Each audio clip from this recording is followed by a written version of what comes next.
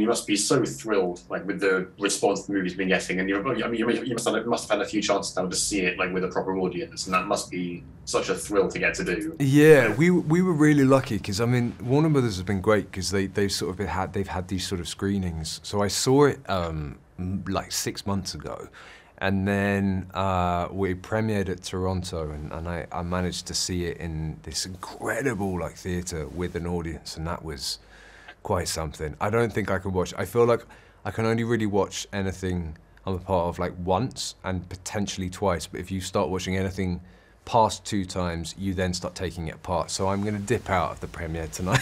yeah, fair enough. How is it for you? Like, yeah, when you've finished shooting, however long ago, and then you come back and you actually finally see the finished thing. Like, is that always like is that quite a strange experience? Does it turn out how you imagined that it would, or does it look quite different from how you kind of envisaged it on the set? Well, do you know what? I feel like it's always such an interesting thing as an actor, you know, because you do sort of come in and your job is to kind of service whatever is written, and then you have no control over like how it turns out. With something like Emily, I mean, the first time I found it so arresting watching it for the first time. You know, the score, the edit, like there was something so, and I feel like this term is overused, but something so visceral about it that you have no, you know, we all know that an edit and all of that, it kind of makes a movie. So you have no, you can be doing something and you know, think it's one thing, but it will always end up being something entirely different, you know, once you see it. So there is something, I feel like there's people I know that don't ever want to watch anything. But I'm always quite intrigued because I always want to know whether or not the version that I've got in my head is what it's going to be. I mean, it never is, because my version is always, they're like poor man's version. But it's always, I feel like something like this, it was, I think, if anyone can see it on a big screen, it's quite the experience for 2 hours to watch it. Yeah, sure.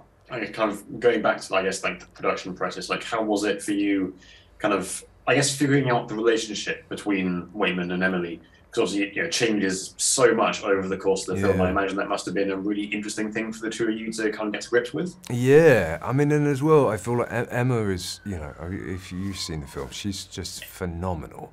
So going to work every day and getting to, oh my God, I sound like such an actor, but like getting to work with her, she sort of transports you somewhere else. So much of it, Frances, you know, she's been writing this, or she started writing it, I think, about 10 years ago.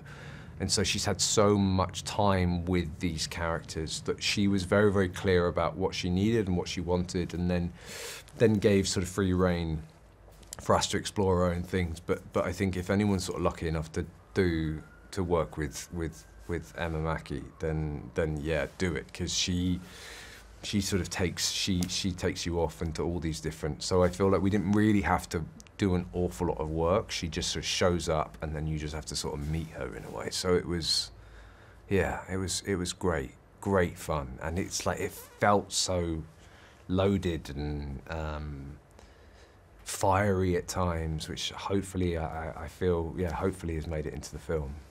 Yeah, I mean, it's like certainly early on, I thought it is quite sort of confrontational between the two Yeah. characters, and obviously getting to do all those scenes in French must have been great fun. Yeah, it really was. But I think that what was so great as well, you know, Frances doesn't really speak French, so they were written by Christopher Hampton, and you know, I think Frances knew what happened in the scenes, but was directing them. She would just watch the monitor, and it would all be about feeling. And I think there's such an incredible. It's such an incredible way of telling a story, and about adding an extra layer of roadblocks to this thing to make it even more contained, even more kind of confined. Yeah, they were great fun doing those scenes. I guess kind of just taking me back to the whole question of the audience, like what are you hoping that audiences take away from the movie? What do you think the experience is going to be like for folks watching it? Can you imagine them like, I hope it's really nice.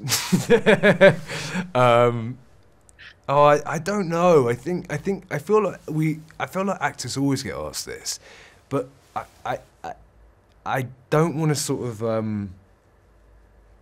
I hope that people leave with a sort of